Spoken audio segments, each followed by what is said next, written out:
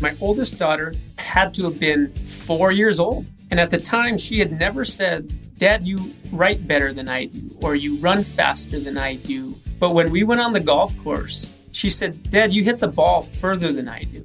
And that really clicked to me that for some reason, she didn't feel like a peer or capable of her skills relative to mine on the golf course.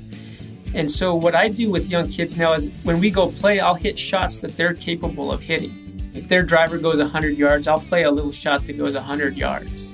And it looks about like theirs, the same kind of trajectory. And when we get around the greens, instead of going real high with a shot that I could play at, I'm going to have to play a shot that they're capable of playing so that they can see what those types of shots look like. And in all reality, it makes me a better golfer because sometimes those aren't my first option. And so I would need to work towards being able to play those.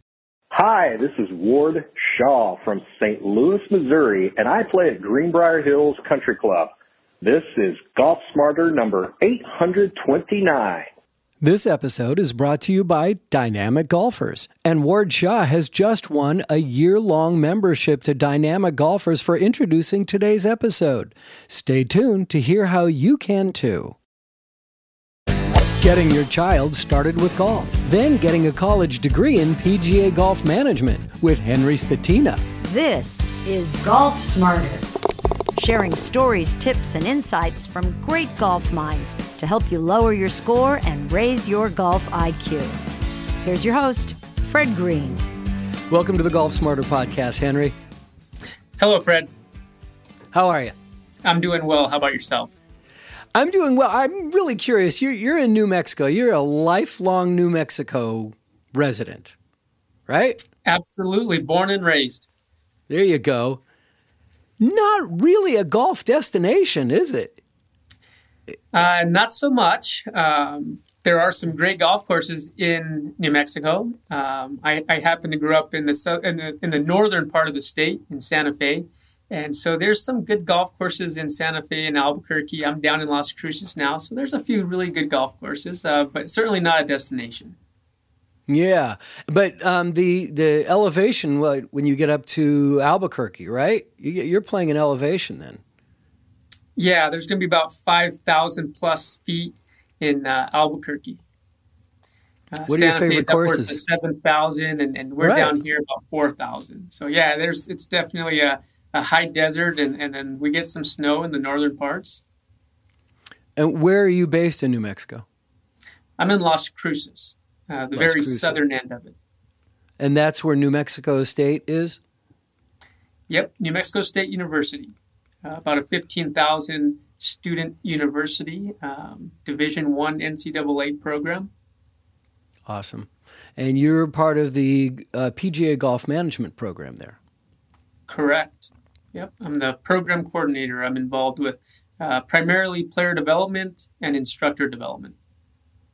Okay. I want to get into that too. I'm fascinated by that because I know that you work with a lot of young people and college students as well.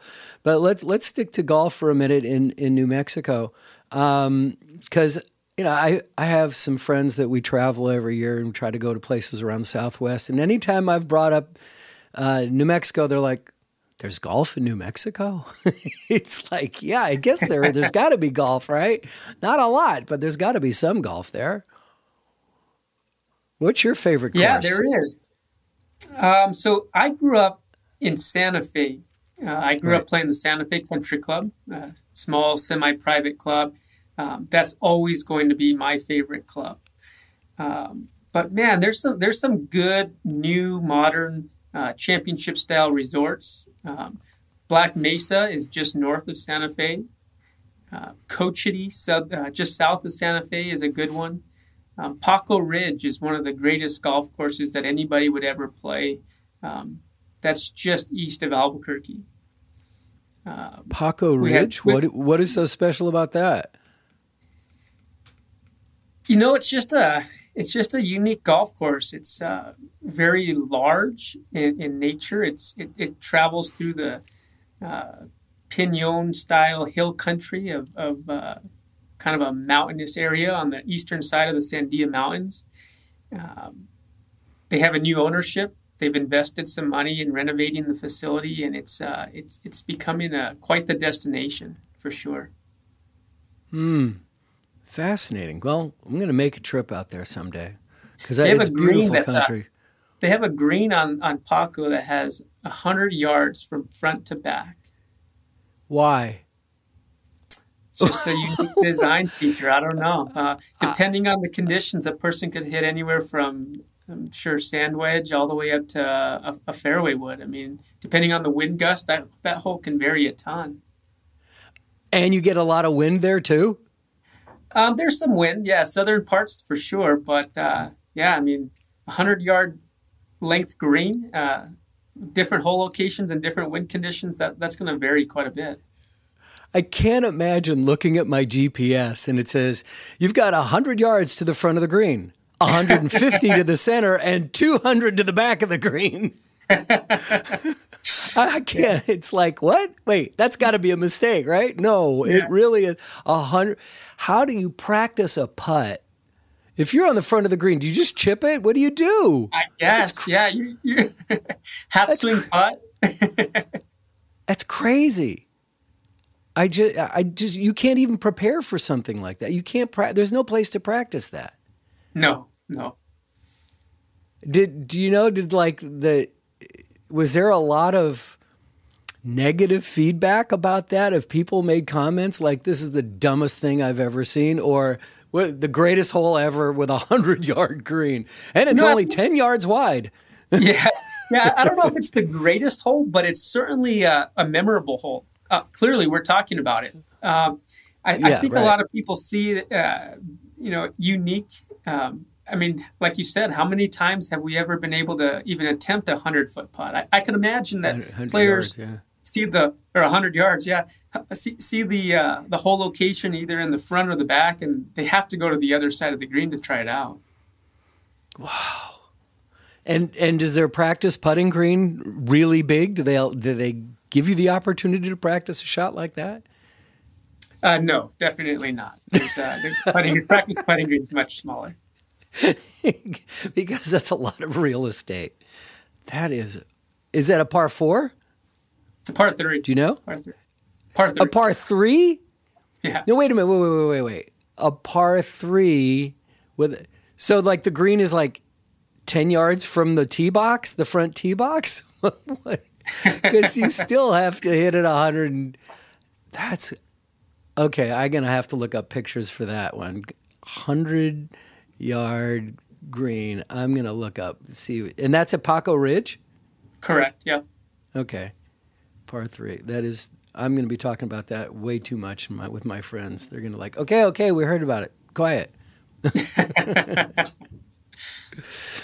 All right, let's talk about the work that you do with young kids, because you've spent a lot of time. There's a beautiful video on the New Mexico State University website on their Golf Management Program that talks a lot about you, and these kids just adore you. I mean, they want to be you. Congratulations. Thanks. I don't know about that, but yeah, that's certainly a neat video, and we've been fortunate to have a lot of support through the university, through the golf courses in the community, and then the community itself. I mean, the PGA Junior League program has become a kind of a staple within our community, and has allowed golfers of all walks of life to experience the game for maybe the very first time. Tell me more about the PGA Junior League. So, PGA Junior League is a team approach for introducing kids ages 6 to 17 to the game of golf. It puts them on teams, and it gives them jerseys and numbers, and it allows them to explore the game and learn the game similar to that of a Little League soccer team or a baseball team. I can't imagine that in New Mexico that a lot of the families there, a lot of the kids come from families that have never, I guess they would never have played golf before. This is new for the whole family, right?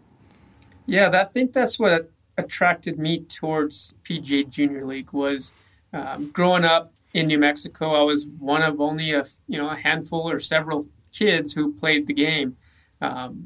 It wasn't until I got to high school that there was another kid playing golf in the school that I was attending. And so I could totally relate. And I got into coaching PGA Junior League. I guess we're going on 5 years now. And at the time, they had introduced a scholarship for kids who qualified for free or reduced lunch at school.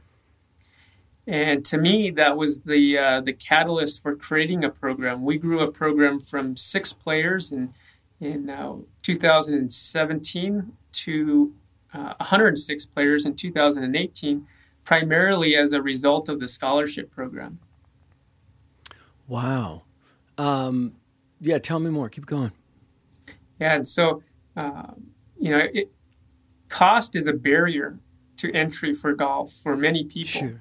Sure. And so being able to reduce the cost, or in a lot of cases eliminate the cost, was an opportunity that we saw that allowed us to, develop a program. We were looking for maybe 20 to 30 players, and it just kind of blew up on us to where we had over 100 players that first year. And with most of them being on scholarship, we needed to get equipment for them. And so working for the university, I utilized our PGA Golf Management students to kind of allowed them to help by cutting down sets of clubs, old sets of clubs, and piecing them together to make little youth sets that the players could at least start with. And then we needed coaches. And so what we did was we hired the PGA Golf Management students who happened to be in the area during their summer internship to help as coaches, and we paid them for their services. And it started out as a way of just getting kids into the game, and it turned into a great partnership between the PGA Golf Management, the local golf courses, and then the community, because we're kind of all in it together, growing the game and giving college students an opportunity to learn to coach. Well, you should be very proud of yourself to get involved in the community in such a way that gives kids skills that are well beyond a sport. We all know what golf can do to build character, and you should be really proud of yourself. That's really awesome. Thank you. Really I appreciate awesome. that. Sure. Listen, we're going to take a quick time out. We'll follow up with that. We'll be back with Henry Stetina right after this. This episode of Golf Smarter is brought to you by Dynamic Golfers, who provide daily 15 to 20-minute long video workouts that target muscle imbalance common to golfers. I spend a lot of time on YouTube, probably more than any other app. You'd probably guess that I like to watch golf videos. Unfortunately, most of those are focused on swing mechanics, flaws, fixes. You know what I'm talking about. Along with YouTube, of course, I've interviewed hundreds of golf instructors on how to become a better golfer. The hook that sucks us in is about increased distance and eliminating your slice and eliminating your hook. They make it look so simple to just do ABC and your slice is gone forever, right? What I've noticed is that all of these assume that you can make that complete turn on your backswing, or you have a body like they do, or that it's simple to keep your arms extended throughout the entire swing. They want us to believe that quick fixes with equipment and training aids will fix it all, but ignore that as we don't have time to spend hours each week just practicing, or our bodies just don't move the same way as we age. Whether because we're out of shape, working out the wrong way by focusing on endurance, increased heart rate, or building muscle, which are good things, but not necessarily for golf. But the secret they're not sharing is flexibility and mobility. If this is familiar to you, then I would like to suggest that you try Dynamic Golfers. Dynamic Golfers isn't yoga. It's not calisthenics. It's simple, easy to achieve dynamic stretching that's designed to help the average golfer. Now, as you track your progress, you'll feel and see the results within 4 weeks. The Dynamic Golfer app offers more than 400 daily stretching and mobility video workouts that will take more than a year to complete. Mixing and matching workouts that focus on different parts of your body each day so that you can make a swing that will correct your slice or add more distance. I'm a testimony to that. Right now, Dynamic Golfers is offering Golf Smarter listeners a 7-day free trial and 15% off with a coupon code GolfSmarter. One word, Golf Smarter.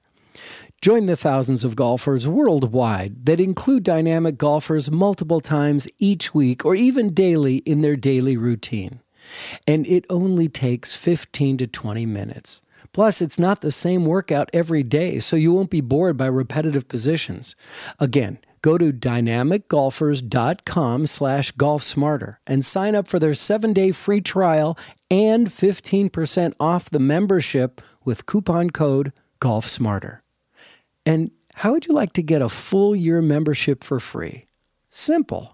Write to me at golfsmarterpodcast@gmail.com or just click on the Hey Fred button at golfsmarter.com and tell me that you'd like to introduce an upcoming episode. Get the details at the end of this episode or check out your show notes. I'm a habitual user and it's helped me become a better, pain-free golfer. So check it out for yourself. dynamicgolfers.com/golfsmarter.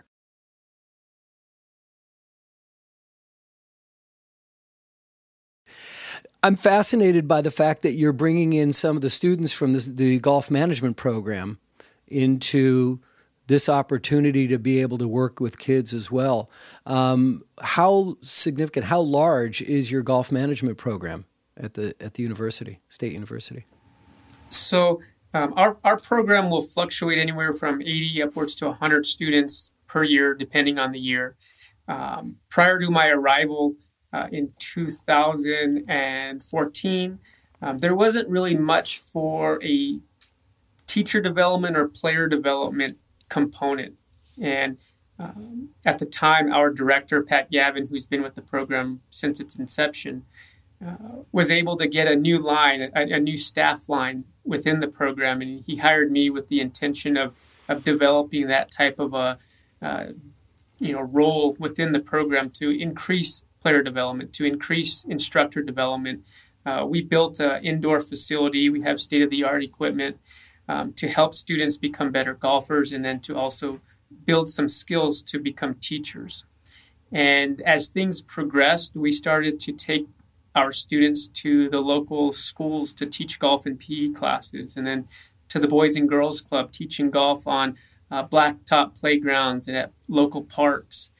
And as things developed and as we were introduced to PGA Junior League, that was just the next step. And over the years, we've had dozens, probably upwards to 50 or 60 different PGA golf management students have the opportunity to coach through PGA Junior League. And this past fall was the first time that 100% of our coaching staff were either current students or graduates of the program, which was quite nice. Awesome. That's awesome. Now, are these students at the New Mexico State University PGA Golf Management Program, are they mostly locals? Are they mostly from New Mexico? Or do you have a lot of people who are making that a destination, not the golf, but making the university a destination? You know, that's a really interesting question because the university itself is primarily comprised of in-state residents. Mm-hmm. The PGA Golf Management Program is quite the opposite. 80 to 90% of our students come from out of state. Wow. Our program, it was established back in 1987. For a very long time, it was one of 4 PGA Golf Management programs nationwide. And over the years, there have become more throughout the country. But we've still stood strong as being one of the leaders in the industry. And we attract students from all over the country and even all over the world. That's fascinating. And now what I'm curious about is when you come across kids, say in your junior league program or even prospective students to the PGA Golf Management Program. These are clearly kids who grew up playing golf, who are at your program. Are these ones like, oh, I just love playing golf and I want to be a golf teacher? Are there people that you say, you know what? That's not what this is about. This isn't going to be an opportunity for you to play golf all the time because, as you probably well know, once you start getting involved in the profession of golf, you don't get to play golf often, right? And most teachers I talk to, they're like, yeah, I don't get to play anymore. I'm just teaching. So is this something that you ever, try to talk to kids and try to vet them out of why are you going into this? The students who come to us, they love golf. For whatever reason, golf has become something quite meaningful to them, and they want to make a career out of it. Or maybe they're not quite sure what they want to do, but being able to get a full-fledged college degree, we're housed in the College of Business. They get a bachelor's of business administration with a major in marketing, while at the same time being able to still play golf and compete in tournaments and work in their game and be around that golf culture is quite a nice way of getting a college degree. And so it's not very common for students to come to us with an idea of just simply wanting to be a coach and that it's going to be an easy route. If anything, most students come to us thinking that they're going to play college golf and play on the PGA Tour and whatnot. And so what we end up having to do is to explain to them that, there's only a select few who make it to Division I golf and to make it to the PGA Tour. And what happens if that doesn't work out? I mean, we're going to do everything in our power to help those individuals become as good a golfers as they can. But having a career in golf is a great second option. Being able to share the game with others, being able to introduce children to the game, to be able to work with military veterans, to be able to, give a lot of people this incredible experience that we were so generously given through some other mentor or family member who introduced us to the game. And so that tends to be the case, that they're looking for an elite level of play, and through our program, we're able to offer them a tournament program anywhere from 18 to 25 tournaments per semester so that they can continue working on their skills and to get that competitive feel. And if they are able to be among the elite players in our program, they can participate as members of teams that compete regionally and nationally. And every now and then a special player will come along who gets the attention of the golf coach who gets recruited to play on the team. One of our graduates, Brett Walker, he came to us and for the program, and he worked hard and he got onto the golf team. He became one of the members of the traveling team, the number one player on the team and captain. And then as of last year, he competed in the PGA Championship. So there's a perfect example of an individual who took the opportunity of attending the university for the PGA Golf Management Program, kind of parlaying it into a career on the golf team, and then now a playing career, which has some potential of making it to the PGA Tour. That's phenomenal. You kind of answered my question. I was going to ask you about the golf team there. Do you have a competitive golf team? And are they in conjunction with one another, your program and the golf team? Yeah, we're Division I NCAA university, so our golf team is quite competitive. We're a smaller university, but man, they're still really good. And we do allow students to participate both in the PGA Golf Management Program and compete on the golf team.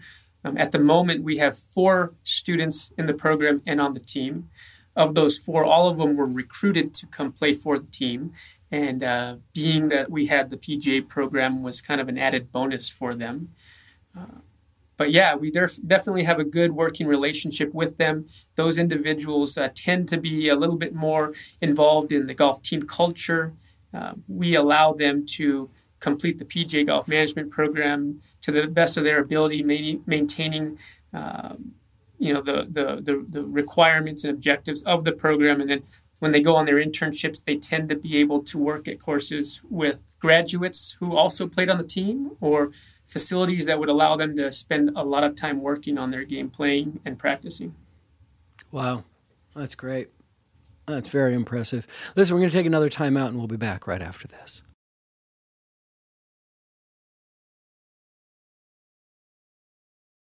Henry, the pandemic has been hard on everybody, but it's been amazing for golf. It really has. Unbelievable how much business has been created, how much golf courses are booked, how many teachers are just booked up all the time. I mean, it's a shame what's going on, but it has been wonderful for golf. And testimony to you, you were named the #1 golf instructor in New Mexico for 2019-2020. You must have been very busy, and congratulations on that. Thanks. That was quite the honor. Yeah. So let's talk about golf instruction. Do you have private students as well, or are you mainly focused on the university work?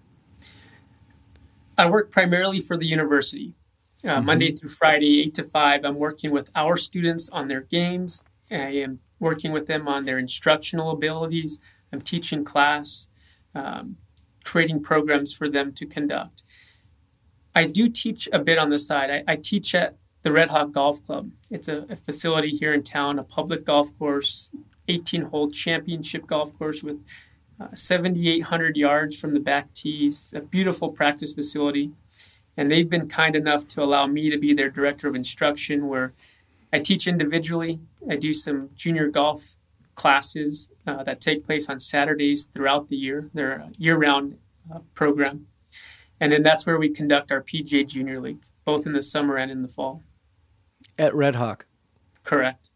Okay.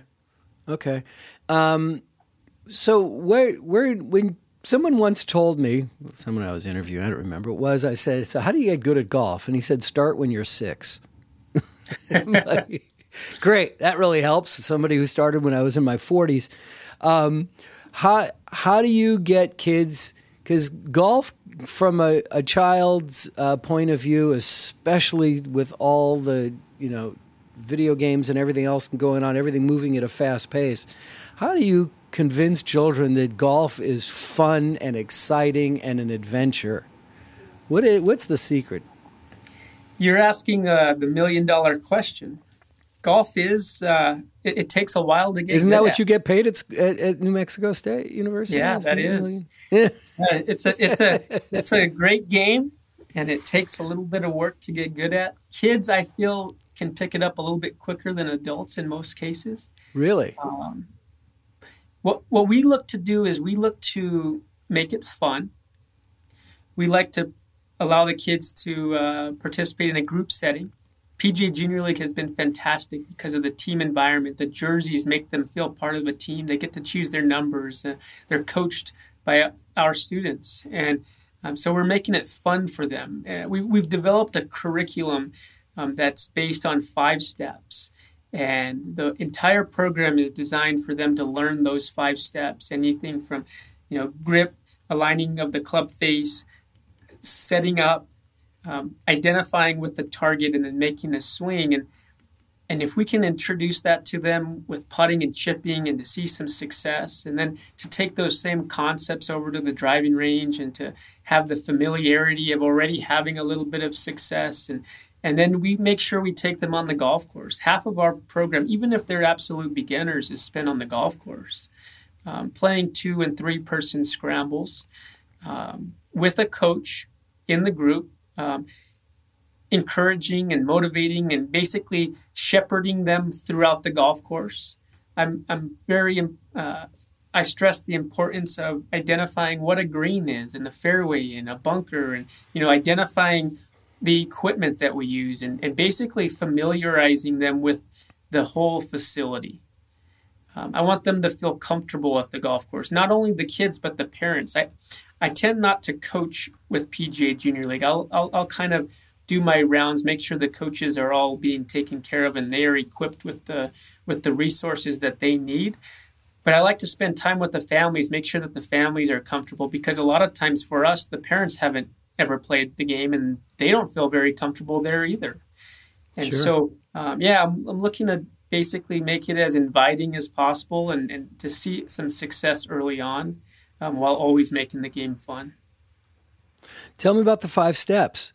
I mean, what are your 5 steps to get them going? So you've actually had a guest on your show named Ed LeBeau, a few years back, and he's a mentor of mine, and we worked very closely. Wait, how did you know? How did you know he was on the show? I've heard the show. Oh, thank you. It was a great episode. Oh, thank you. And you didn't tell me that. We looked at creating a curriculum. We had 106 kids. How are you going to teach 106 kids for the very first time with coaches who were teaching for the very first time? Oh my gosh. That's a challenge. And so, what we did was we welcomed them to the course, to the driving range. We had set up bleachers on the driving range like you would see at a soccer game. Sure. And some driving ranges have that rope that identifies where you're going to hit your golf balls from. Mm-hmm. And instead of having a rope, we basically set up paper plates every 6 paces, or 6 feet or so. Rows and rows of these paper plates to where the kids were going to stand between the paper plates, and those were going to act as their target line. And we introduced them to 5 steps. The first step was to hold the club with a neutral grip, being that the palms were facing each other, the club looked relatively normal in their hands. The second step was to raise the club out in front of them and to identify that the grooves were vertical. Now we're announcing these with a loudspeaker, and our coaches are among the players confirming that they're doing it correctly. Mm-hmm. So we've got step 1 and 2, grip and grooves.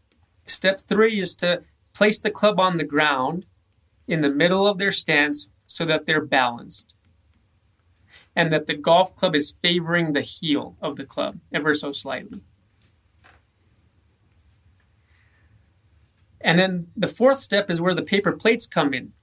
We were to have the players point the club forward towards the target, the paper plate that was on the ground, so that the shaft of the club was pointing at the target and the grooves were vertical. Basically like the player was shaking hands with the target. Okay. That step was to recognize that the purpose of the game wasn't to hit the ball, but to swing the club in the direction of the target. That's an important distinction too. Swing that's towards the most important of the steps. It's the most underknown. Yeah, that's good. And then the 5th step was putting the club back in address and making a backswing and a forward swing while remembering the location of the target and while maintaining their balance and while brushing the grass. Brushing the grass. You're not focused on divots and it's hitting the ball, then the ground, and then just brush the grass. Correct. Cut the lawn. Absolutely. There's somebody we did a show on that. Somebody made a tool, a training aid to just cut the lawn. Cut the lawn. It's got little grooves in the front of it. It's really valuable. Sometimes I'll have players, young or old, instead of working from the fairway, just move them to the rough a little bit, and that ball's sitting up a little bit nicer. And they can associate with brushing the grass. There's a little bit more margin of error right there, and they can actually hit some pretty good ones. Yeah, sometimes I'd much rather hit on that first cut second than right on the tight little fairways. Yep. I mean, of course I want to be in the fairway, but sometimes I just feel more comfortable if I've got a little extra grass underneath there. Absolutely. Yeah, it'd be real intimidating hitting shots from the green, from that length of grass. Yeah, exactly. Especially if the green is 100 yards long. All right, listen, we're going to take one more break, and then I want to come back, and I need some tips from you as the teacher, as the coach, not the instructor of a university program. We'll do that when we come back with Henry right after this. This week on Golf Smarter Mulligans, an episode that's never been shared publicly before, as it was a members-only episode back in 2010. It's part 2 with golf instructor Rick Koscher, the Golf Better coach. If you would, next time you go play, everywhere where you would use a 9-iron, use a 7. A 7? Mm-hmm. Fabricate the shot that you need. You will be surprised when you allow your imagination to get in the way and stop trying to think about making the perfect 9-iron full swing, how well you'll be able to control a 7-iron shot. Allow yourself the opportunity to play a different club than you normally would and see how well you do at that. I grew up next to a golf course, and the guy who was the club champion came up every night after work and played as many holes as he could. And every night he came up to play, he carried one golf club. So he played his 6-iron off the tee on the par 5, played it all the way onto the green and putted out with it. He learned by doing this repetitively that I can make certain shots with this club because I can imagine what it is I wanted to do. That's episode 145 of Golf Smarter Mulligans, being released this Friday. Golf Smarter Mulligans are the best podcasts from the early episodes of Golf Smarter that are just no longer available on any podcast app. Please subscribe, write a review, and follow both of our golf podcasts so that you can hear the brand new episode when it becomes available.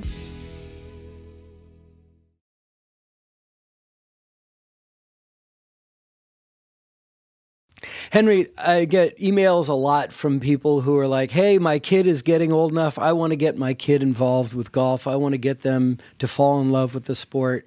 What's the best way? You know, they're 4 or 5 years old, maybe 3, maybe 6, whatever it is. But what's the best way to get them started? What kind of tips can you give me to get a little one started on the golf course and make it interesting for them? I'd say the first thing is to get them a coach. If that's available, get them a coach who really cares, who's invested in their students, who's familiar working with young kids, who might have young kids of his or her own. PGA golf professionals are, have a lot of different roles, and some of them are very focused in youth golf, and so that could be a fantastic person to be not only a golf coach but a mentor. Mm-hmm. A lot of parents, though, if a parent isn't looking for a coach, the parent can introduce a child to the game. That's how I was introduced to the game. And at the end of the day, it needs to be fun. It needs to be an experience that is shared. Being able to hit good golf shots and being able to have the desire to practice and to play in tournaments and to move on and maybe get a scholarship and play professional golf. Those are things that are so far down the road that sometimes parents get tied up in. At the end of the day, a parent, if they're with their child on the golf course, I think they should both be playing and they should both be practicing together. There, even a 3 or 4 or 5-year-old, you can have a little putting game together. Start them near the hole and do some kind of a game that the child can manage, that can have success with and can compete with. So doing some kind of a small putting game or a chipping game. It was interesting. My oldest daughter, had to have been 4 years old, maybe, like you're asking about. And at the time, she had never said, Dad, you write better than I do, or you run faster than I do, or you lift heavier objects than I do. But when we went on the golf course, she said, Dad, you hit the ball further than I do. And that really clicked to me that for some reason, she didn't feel like a peer or equivalent or capable of her skills relative to mine on the golf course. And so what I do with young kids now is when we go play, I'll hit shots that they're capable of hitting. If their driver goes 100 yards, I'll play a little shot that goes 100 yards. And it looks about like theirs, the same kind of trajectory. And when we get around the greens, instead of going real high with a shot that I could play, I'm going to have to play a shot that they're capable of playing so that they can see what those types of shots look like. And in all reality, it makes me a better golfer because sometimes those aren't my first option. And so I would need to, work towards being able to play those.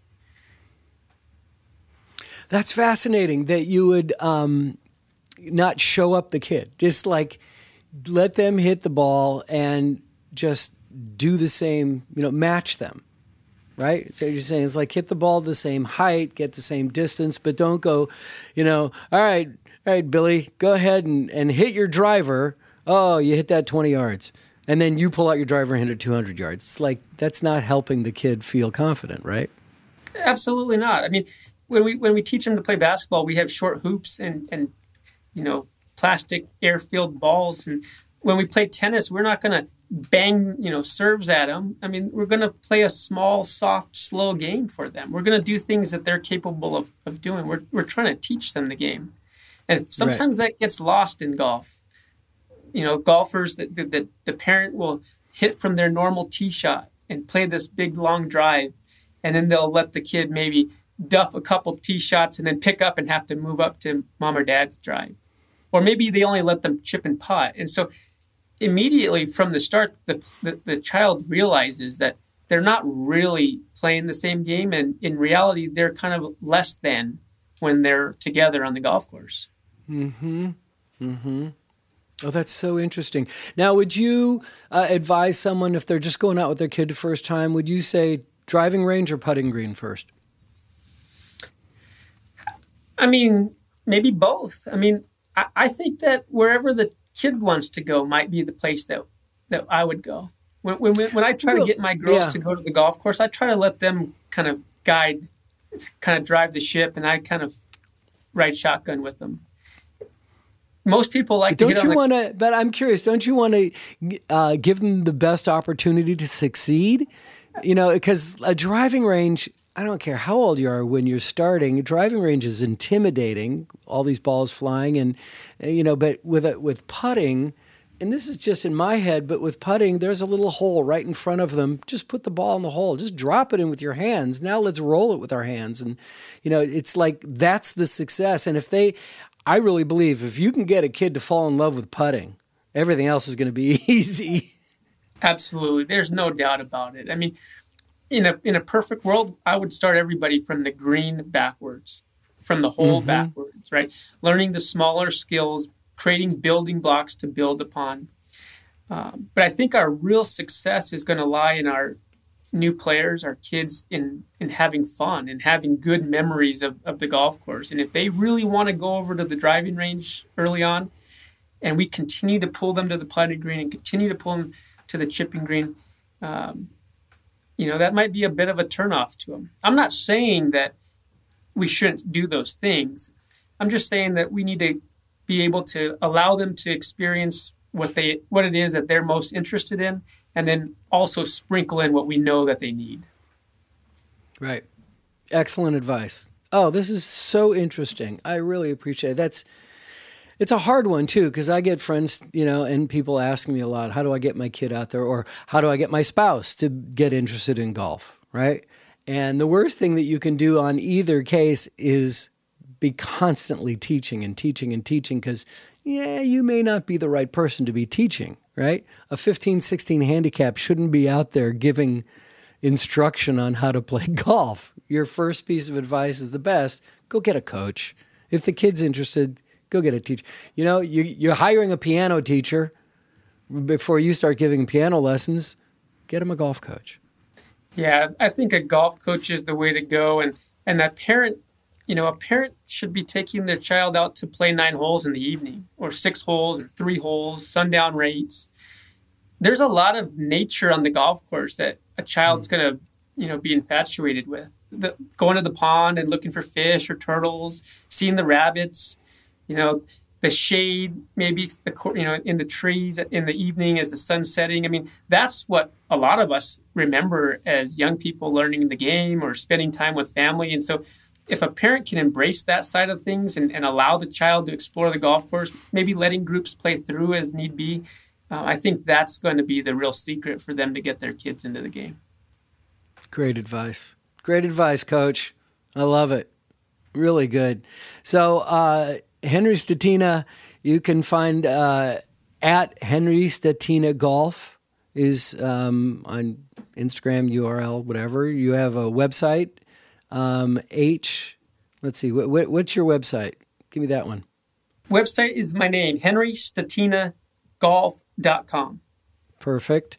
And then you're the New Mexico State University PGA Golf Management Program, a great program comparable to many huge universities. But if you're interested in getting a profession in golf or know somebody who wants to be have a profession in golf, it's a great option.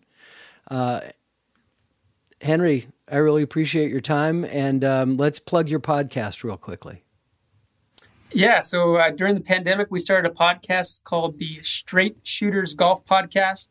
A fellow NMSU graduate and friend, Keith Bennett, we both just started to kind of have golf chats and interview some instructors and players in the game of golf. And so it's become quite the journey, and I'm looking forward to picking your brain down the road on how we can improve upon it.